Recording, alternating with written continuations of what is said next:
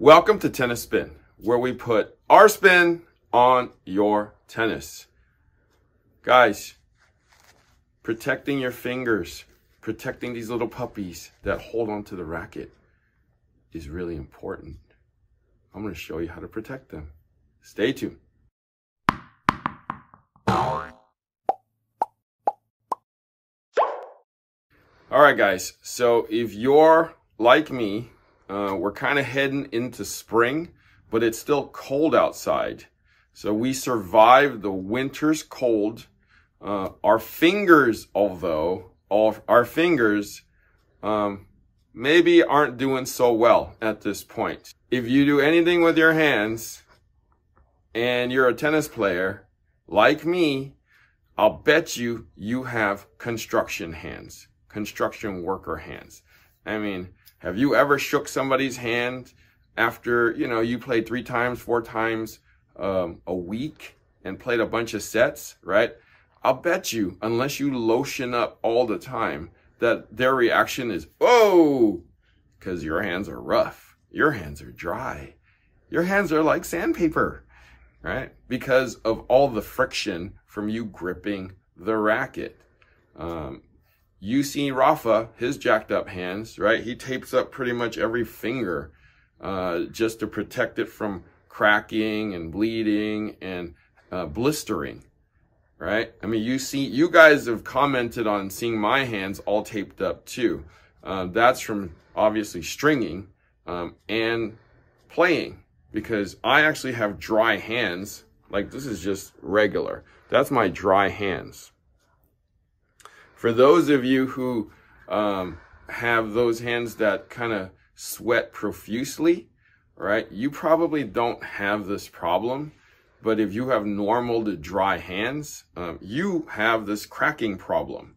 Now, the major point, if you're a tennis player, I can actually tell, and people can tell, because you have a jacked up thumb right there, right? This is my right hand. I'm right-handed, obviously. You have a jacked up index finger that's right here, right? It's basically from holding the racket like that. Now, the other interesting part is you will have a jacked up right there. So that first line on the bottom, this will have a bump or a blister-like thing.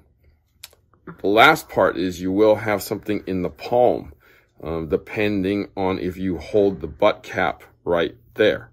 So this is pretty much caused from you holding the racket like this. You see the pressure point there, right? And I'm going to turn it over. Pressure point there. From that, this edge is what's going to cause that to either harden or blister, right? And then middle finger there from that bevel, right? So you're basically grip, grip, grip, and grip. So basically these 2 fingers are not going to be affected, except maybe from dry. So you're basically a 3-finger grip like that. So how do you protect these though? How do you protect your thing? Well, how do you protect your fingers? So I have a wide assortment of things that I use. I mean, you see Rafa using the tape. I'll show you how to use this tape. You want something that's soft, right? That you would feel like a skin. I know a lot of you climbers or hikers use moleskin. I'm not sure if it's thin as this, but definitely could be a possibility too. But definitely cloth. We want cloth. We don't want that plastic synthetic stuff like those Band-Aids, because you will definitely feel it and it will definitely affect how you grip it, and it will be slippery on your hand. So the first thing I do is I take care of that middle finger first, because I know that's going to be a problem child, because I already feel that this is kind of not bruised, but there's definitely a hard skin right there. So what I want to do is just cover it right there. And I want to go maybe a couple times around. Just like that. Okay, so as you see, Rafa and the other tennis players, you kind of move it around so that you kind of expand it a bit. Because as you play, this is actually going to stretch a bit. So we don't want it too tight that it cuts off your circulation, but we definitely want it snug. So number one, right there. Number two, we're gonna protect that thumb right there. And then the last place I use is the index finger. See all that dry skin? We're gonna cover that part up right there. Now, I'll bet you guys are saying, well, how do you freaking feel the racket that way? Well, would you rather feel this tape or would you rather feel raw skin on your racket after every freaking change of a forehand to a backhand, right? So you kind of have to get used to playing with this. All right, another thing I like to use is actually Band-Aids. As I told you, don't use that plastic stuff. Use the cloth stuff like this one. You see me taping up with this all the time.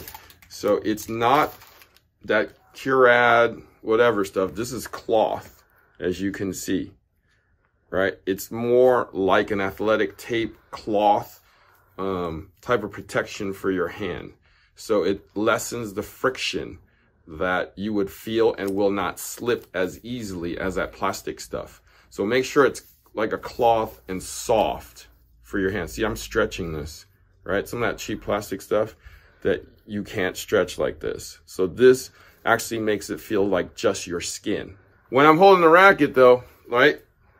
See, it's protected there, there, and there, right? Here though, we can't really do a whole lot. You're gonna have to cover up those edges to protect your palm.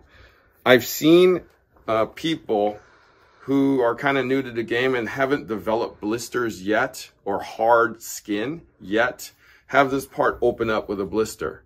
So when it starts to do that, I see people wrapping it up. I mean, you're doing it in vain. It's not going to help.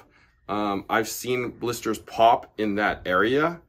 And unfortunately, the only solution if you have to play is crazy glue. I know that's an extreme way to take it, but you have to cover it up. It has to stop breathing. So crazy glue on there will actually help protect you from the friction and the feel of that butt cap. So in conclusion, I understand you guys are hesitant about putting tape on, but there's a reason why pros do it. If you suffer from dry hands, cracked hands, especially in the winter, you're going to have to tape up. There's a reason why the pros tape up. So use a cloth athletic tape or a cloth Band-Aid. Both of these will be your best friend. I've heard people say put gloves on. I mean, you're definitely not going to feel a thing if you put a glove on. But if you have to, I mean, they do make tennis gloves. There are golf gloves too. Make sure it's nice and tight on your hand. Because if there's any type of looseness in that glove, you will get a blister. Because it'll be shifting around and causing a lot of friction in your palm. Okay, so this is the way you tape up these three major fingers, and I wish you luck. If you guys have any remedies, let us know in the comments. Maybe we can kind of share those secrets around too, because you guys are brilliant when it comes to these things. Because hey, you never know what's out there and what people know. Because I mean, I know how to tape my hands, but other people might have better solutions. Okay? Thank you for watching Tennis Spin, where we put our spin on your tennis.